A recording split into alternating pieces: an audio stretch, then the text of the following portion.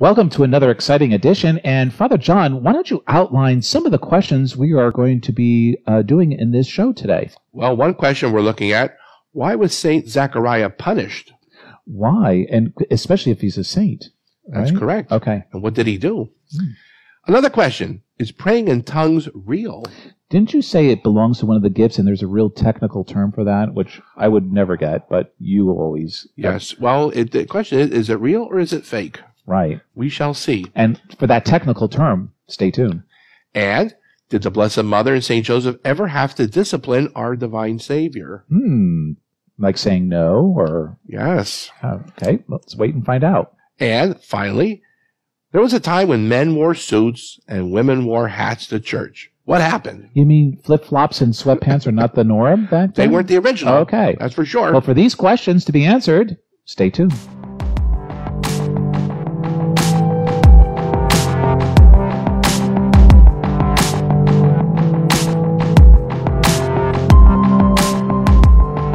Hello, and welcome to another episode of Web of Faith 2.1.5. Father John's been sharing some humorous jokes before our episode here today. We just enjoy being here. Yes, we do. And this is based on our regular series 2.0, which can be found on EWTN on Saturday nights Eastern Standard Time. My name is Father Kenneth Briganti, pastor of St. Magdalene's here in Flemington, New Jersey, in the Diocese of Metuchen. And I am joined by my very humorous co-host. Yes, I'm choking to death. Father John Trujillo of the Diocese of Harrisburg, Pennsylvania, and Director of Pastoral Formation at Mount St. Mary Seminary in Emmitsburg, Maryland. So we welcome you to this series, and the way it works is you send in some questions, and we try to answer them for you in a timely fashion on this series. So we have some from last week already that we didn't finish, so we're going to do those today, and but we're open for the rest of the week if you want to send some questions in. We got one over the weekend, and we will do that probably tomorrow. But please feel free to send them in. I was just telling Father Trujillo that this is how many we've already answered. We can write another That's book. A lot of trees. We could really write another book, you know? That's not Laudato Si. And Father Matthew was that's right. Father Matthew was saying that this is the episode 52. So, you know, if you look at all these episodes that we've done, you basically have the catechism right there, but of course done in a very interesting and entertaining way, especially when you have a co-host like Father Trujillo. So anyways, let's get started. Okay, I got one for you, yes. Is it a Lulu? Maybe a Betty Lou. All right. Dear Father, I truly enjoy the elegance you have brought to the liturgies. Thank you. You really raised the bar, and not the one you drink at. But I've noticed people dressed like they just flopped out of bed. So have we. At one time, women had to wear hats, and men wore suits. What happened? It doesn't matter what I wear. And that's Cynthia from Lawrenceville. I presume that's New Jersey. Yes, it is. It's not too far from us, actually. It's just outside of Princeton. Anyways, you know, the church also doesn't live in a bubble. So as you know, in society in general, dressing mores have changed over the last 60 years. So if you look at a TV show from the 1960s, you see how formally everybody dressed. Even the children, when they were playing outside, the little girls were wearing little dresses and boys were wearing shoes, not so much sneakers, and they were all pretty neat and clean. But then what happened was the sexual revolution and everything just went south. You know, hippies came in, long hair, and, you know, Catholic schools still kept up. You know, I remember going, sister would measure the hair on your collar there, and if you didn't get it cut by a barber, she'd cut it for you. And they also measured the length of the girl's skirt. Right. That's true. And, you know, the uniforms had to be neat and clean, but, you know, that was Catholic school. So the rest of society was really basically imploding. And it's so interesting. You know, we have more income now than we did 60 years ago. Clothes are a lot less expensive now than they were 60 years ago. And people buy a lot more clothes they do now than they did 60 years ago. Usually, I remember I had my uniform for school, I had play clothes for the yard, and we had Sunday clothes that my mother would get for me at Christmas time and Easter, because you would grow out of them by Easter time. So those were the 2 times of the year that we normally would get Sunday best clothes. And but as families started to break down and society started to break down, you also see that in their dress too. And when you dress, it's not just for yourself, but it's really a sign of respect in many different ways for the other person. I care enough to keep myself and my appearance nice and neat and clean for the other person as well. Now, in areas of church, they did relax the rules about women wearing head covering, so they did not have to wear a hat or a veil, etc. But I don't know where they went from not wearing a hat and veil to wearing sweatpants. That just was something that was not in any book that I ever read from when they relaxed the rules on how to dress. So it's always appropriate to dress, and you have to define what Sunday best is now, because you can't just assume it. But you're trying to raise the bar for your children. And we have a wonderful friend who just told us this Saturday that during this COVID, that they try to make it, the 8:00 taped mass that they watch together as much as like a Sunday. So they all dress up in their home, in the living room. The wife puts on a dress, he says. He puts on his vest and tie, and the children do too. And then they get ready and they watch mass as though it was like as though they were going to church. So here's a family that's still keeping that. Mm-hmm. Now, is it better to just to be at mass and not at all? Well, of course, if you can't afford it and you don't have the money and you don't have the clothing, absolutely, it's more important to be at mass. But it's not a either or situation. It could be a both and. Normally, if you look in someone's closet, there's lots of clothes in there. It's just you just don't choose to wear them for mass, because mass has to be for you, your source and your summit of your Christian life for the week. It's something that you plan, and it's an event. You just don't arrive there. You should be preparing yourself during the week. Padre Pio said, the first part of the week is in Thanksgiving from the Mass that you attended on Sunday. The second part of the Mass or the week should be in preparation for the next one. And that could be spiritually as well, where you read the scriptures for Sunday and you try to enter into the liturgy besides your private prayer life. And also physically as well as how you dress and how you purport yourself in church. So those around you may not be following that rule, but you could start the trend and bring it back. Whatever the case is, modesty has always been the rule. So you should never dress immodest when you're going to church. And what might be immodest? Well, cut off shorts and blouses that show a little bit too much of yourself, things of that nature. First of all, there's other people that you have to custody of the eyes that they have to worry about, and you should also have that you're in the house of the King, which is the Lord Jesus. So you want to dress your best. Remember the wedding feast, the banquet. Yes. And the wedding garment. The wedding garment. I'll let you go on that one, Father. It's good. Well, yeah, that's a beautiful story in the gospel that, the man was thrown out, even though he was invited at the last minute, and he didn't have the proper wedding garment. And people say, oh, isn't that terrible? He was invited last minute. What people forget is what was at the time of Christ, everyone had a wedding garment. You wore it at weddings. It was a sign of respect. So the fact that even if you were invited at the last minute, that you didn't go back home and get it, and you wore it. Didn't matter how much it cost. It was that was the proper attire for a wedding. So the man showed disrespect, and that's why he was thrown out. Now, I had a sign at my parish, very blatantly on there, please dress modestly, speak quietly, and act properly. And not always people would obey that.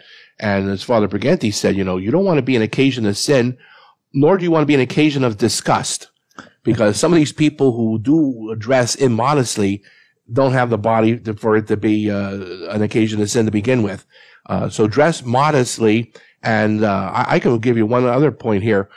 A lot of these clothes that people wear that look horrible and trashy, they pay more money for that than for a nice pair of slacks and a button-down shirt. The blue jeans now that have holes in them. Yeah, I always get a chuckle on that. They pay twice or three times as much for a regular suit. I remember as a kid when we had those trousers that had holes in it. Our brothers didn't patch them. They said that's time we throw them out. And they were embarrassed if you wore that in public. Because, but now it's a whole different era. It's unbelievable. In church, you should still dress as though you were going to business casual, at least, I say. That's right. You have to explain what that is now. Yeah, because in the old days, they had formal wear. And I'll tell you this. One summer, I worked as a priest in a poor parish in Erie. It was like 80% African American. It was about 15% Latino and then 5% Hungarian. Every Sunday, particularly the African Americans would dress to the nines, as they would say. The women wore these wonderful hats and gloves. The men, every single man there wore a jacket and a tie. And those were their Sunday clothes. And a lot of them were on fixed income, but they would come to church early. They would stay late. And they were always dressed because that was the highlight of their week. And then you go to one of these suburban parishes, and they would wear t-shirts, sweatshirts, flip-flops, sleeveless shirts. And to this day, when you go to Rome or you go to Hansfield, to Mother Angelica's place, if you're wearing shorts or a sleeveless shirt, they have something that you have to put on over that. And Americans go to Rome or they go to Hansfield. Oh, that's not right. Yes, it is. Because, you're expected to dress appropriately. So I say as a bare minimum, what typically they call business casual these days. And you can look that up because that's defined differently in different countries. But mostly it's, what you would wear at work, normally speaking. It's not the full formal where you have to wear a black tie and tails or even that you have to wear a suit jacket, but something that's appropriate for church. Right. And it just shows respect for the Lord. And that's what you're dressing for. Obviously, there's those who cannot afford it. Very rarely. I mean, usually parishes have lots of social concerns that can help people out. But the point is not so much the money. The point is, what do I choose to do? And I think that is the problem. And sometimes it's because we forget why we're there and who we're worshiping. We're forgetting that we're worshiping God. And so if we're worshiping God, don't you want to put your best foot forward? Well, we ran a clothing bank. You wouldn't think of having somebody of an importance over to your home and not prepare. You would not only prepare your home, but you would and prepare the meal, but you will also look nice yourself because you're hosting a dignitary, someone very special. Maybe there'll be a photo op even. So when you're coming to Mass, you're worshiping God. So shouldn't he get the same type of respect as you would show any dignitary in your home? So the question is what I believe and do I believe? And if I do, then I'm going to put my best foot forward. And here's something that's even the obscene perversion of this. We remember in New York City, people would come to a wedding dressed in their ultra casual, floppy, let's just say it, sloppy rollers clothes. And a house coat. They would dress disgustingly, but then they go home and dress up in their best clothes for the reception. Right. And they would look like totally different people. And we say, wow, is this the same one that was with the rollers and the house dress at the Mass? Shame. So where are my priorities? And how am I preparing for Mass? And how do I get into that? Do I make it an event like John Paul II in Dies Domines, the Day of the Lord? He says, do I make this the special event with my family? And if I do, and there are families here that you could see that this becomes an event for them, the way they come to Mass, the way they, a little bit early, they light a candle, they'll spend some time in prayer, they themselves deport themselves the way they dress. Their kids and them are knowing that this is something very important. But if you're just at a flop there, the message you're sending to your kids, first of all, is this doesn't really mean much. And second of all, it doesn't mean much to me. And third, where's my faith in this? So raise the bar. We, the clergy, do. We always try to look presentable and have good, clean vestments, and the church is to be as well appointed as we can. So now you need to raise the bar as well. It's a sign, an expression, a visible sign of expression of who you believe is at Mass, the Lord. Okay. Well, we have one for you. Dear Father John, thank you for all you do. God bless you for the show and for your holy masses. My question is, why is Saint Zachariah punished for asking the Archangel Gabriel, how can his wife, Saint Elizabeth, become pregnant while the Blessed Mother asked the same question? How can this be, since I know not man? And she is not reprimanded. So this is Priscilla from Piscataway. Oh, Priscilla. Well, that is a good question, because at first glance, it would seem there's double standard. But you have to look at it in its context. Remember, always the text must be taken in context. So, yes, both Zechariah and the Blessed Virgin Mary ask, how can this be? But Zechariah asks it in a sarcastic way. And that's the key here. Because when the angel says your wife's going to have a child, his response is not, oh, how can this happen? So it's more like, how could this be? My wife's too old. So he's more like he doesn't believe it. That's right. His is more more how it's going to figure it all out. He's coming with the he's being a smart aleck, exactly. Okay? And whereas the Blessed Mother asks it in innocence, she says, how can this be, since I know that man? So when I was explaining this in a homiletics class, I said, now when you're reading it, that's what you want to convey. You want to convey the part of Zechariah going, how can this be? Whereas with the Blessed Mother is, how can this happen?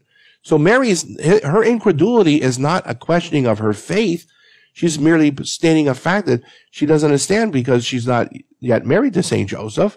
Whereas Zechariah, he's sort of, rubbing in the nose of the angel, almost like when Abraham and Sarah and the angels, visit him and say, your wife's going to have a baby, and she sort of disparages. Well, how can that happen? I'm too old for that. And they end up naming their child Isaac, which means God laughs. Okay, so it's the context. So it's not that Mary and Zechariah are in competition for each other.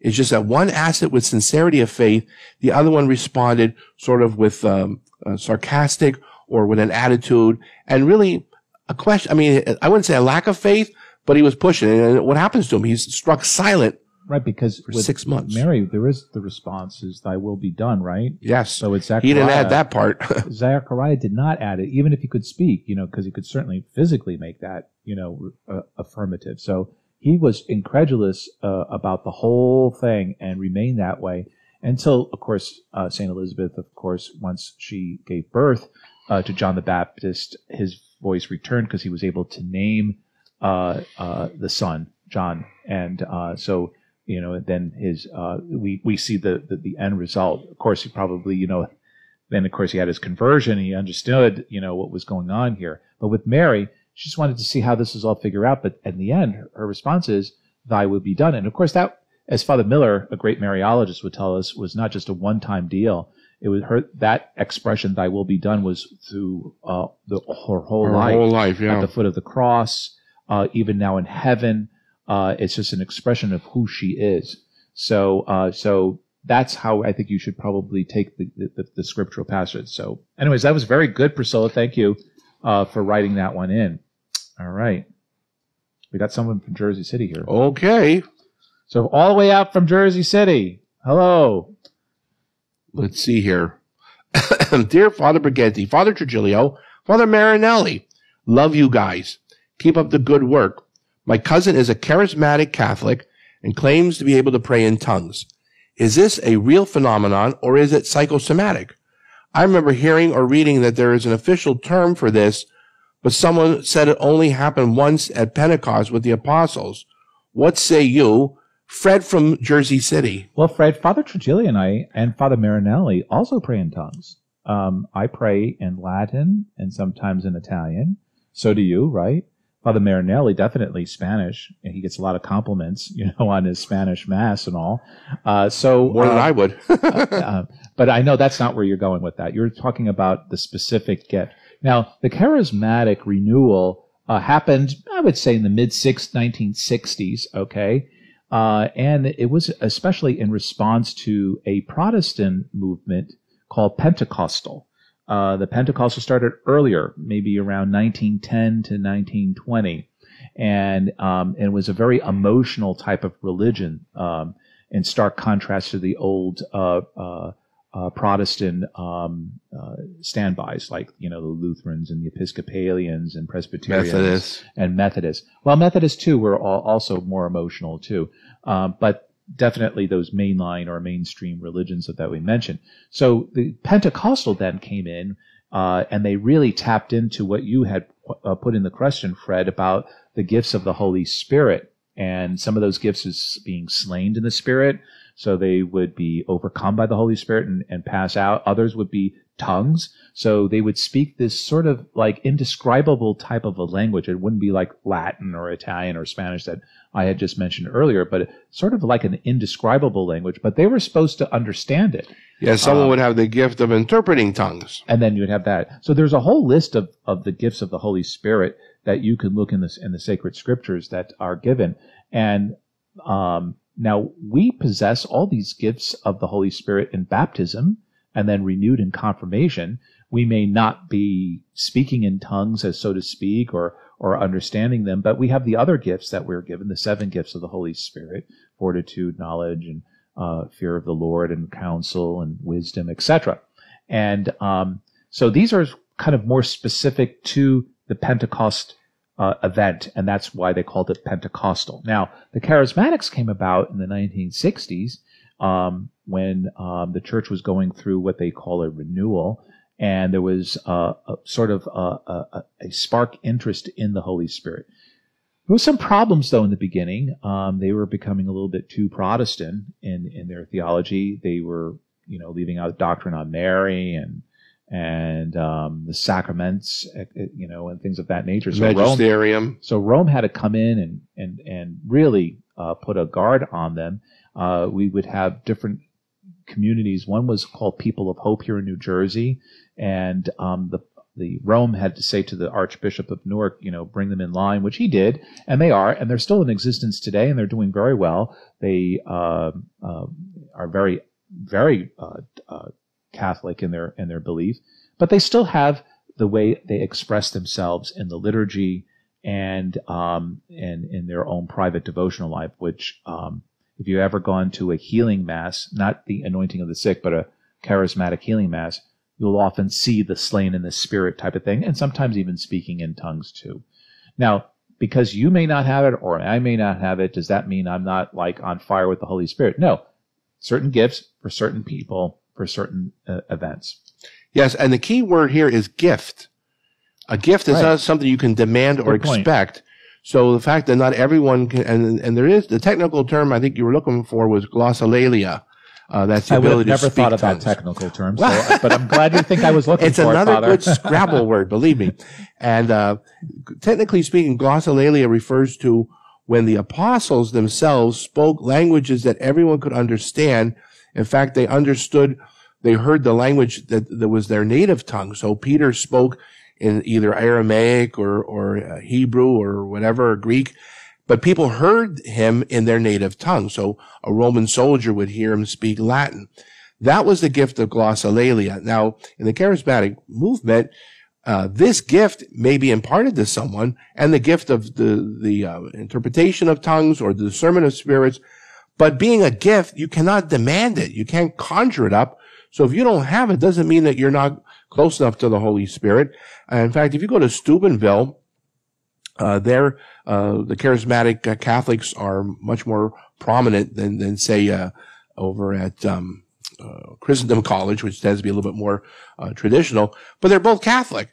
And the charismatic prayer groups, are certainly sanctioned by the church as long as they keep within the confines. Which they have now. They're really very, very. I mean, every diocese has an official charismatic director, right. And as long as, like for instance, the interpretation of Scripture, nothing wrong with that, as long as you conform to what the magisterium teaches. And that's what was one of the problems in the 70s. Yeah. That wasn't being. They were doing private interpretation, which was not according to the magisterium. And they were going a little bit off tangent. But once they were brought back in, so remember, you have to look at it this way. Spirituality in the Catholic Church is very broad, and it encompasses everything. Or as a priest once said, we're a big church. We have room for everyone. So charismatic renewal may not be your cup of tea, Fred, but it may be for someone else. And you may not like the traditional extraordinary form of the Mass either. Right. They're all valid. Right. But again, these are different spiritualities within the church that are valid, and if they help you grow closer to the Lord, then you should use it. also, there's a broad spectrum of devotional life in our church, from devotions to the saints to devotion to processions and Sacred Heart, and all the beautiful apparitions of Our Lady and what have you. So there is a broad spectrum of that. So charismatic is one part, fully valid and under the guidance of the church, but it may not be something that you be called to, and that's okay. There might be something else there for you. Well, thank you, Fred from Jersey City, and I hope that answered your question. This one is for you, Father Trujillo, and dear Padre. Now, I know, being a Navy man, I was chaplain in the Navy. When they call you Padre, it's a term of endearment. So this person is calling you a term of endearment. Yeah. So, dear Padre, Okay. I love St. Magdalene more and more as you make it more and more Catholic, inch by inch. Oh, I actually know this person, too. Anyway, step by step, I would like to know if the Blessed Mother and St. Joseph ever had a discipline or correct Jesus as a child, since he was like us in all things but sin. In other words, did Jesus ever hear his parents say no, since he was the eternal Son of God? Curious George from South Amboy, and I do happen to know Curious George, so Okay, that's a great well. question. Yeah, It and is a good question. He comes up all the way from South Amboy, Okay. well, usually Parlin section, to worship Mass here. So, Well, God bless you, George, for your long drive. It is a good question. Now, obviously, we make the distinction that obviously Jesus never did or could sin, because sin is going against the will of God. And since Jesus is a divine person, he couldn't go against his own will. But in his human nature, all right, even though he has a divine personhood, he's got two natures, human and divine. His human nature, he learned how to speak, he learned how to walk, all right? So he wasn't some, prodigy walking around, 2 months old. He wasn't speaking, as an infant. He learned how to speak and so I can see Mary and Joseph saying no to him, not in a disciplinary way, but, it's in a teaching moment. Say, yes, do this. No, don't do that. But Jesus would never have been disobedient. He would never have been disrespectful.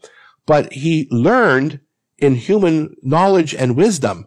That's the key here. And part of your knowledge is being told or instructed yes and no. That doesn't necessarily mean that you're disciplining or correcting someone who's doing something bad.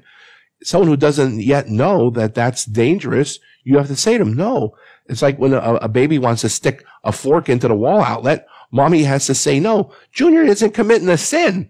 All right. He's doing something stupid, but he has to learn. So if Mary and Joseph said no to Jesus, purely have been a teaching moment, it would not have been any threat to his but it's a great sign of impeccability. Our blessed Lord's humility, that he would submit himself. Exactly. Because he didn't have to. He could have pulled But on he's his divine personhood. He's showing us in a very tangible, teachable way about obedience to legitimate authority, the virtue of humility, and that these are the high marks, because humility is directly an opposite of the vice of pride, right? And obedience, opposite of disobedience. It's disobedience and pride that got us into this mess of original sin, and it is obedience and it's humility that is the way out of it. And so our blessed Lord, by doing this, is really giving us a tangible example in his life. And so he submitted himself to these legitimate authority of his parents to show us about that. So, and sometimes hearing the word no is not a bad thing. Right. And with that, I have to say no to any more time, but that is a bad thing. So we'll see you tomorrow. And if you have any more questions, please send them in. There's an address that'll be put up. Also, we are still in need of financial support for our parish.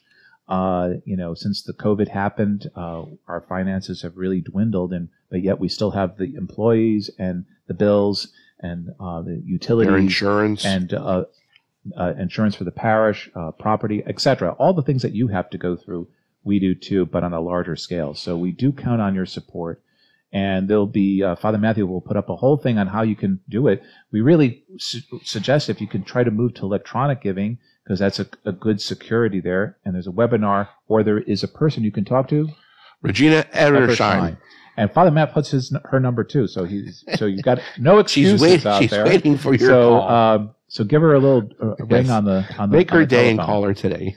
So with that, let's give a blessing, Father. Lord be with you. And with your spirit. May Almighty God bless you. Father, Son, and Holy Spirit. Amen. Until we see you next time, stay healthy and God bless you. Bye-bye.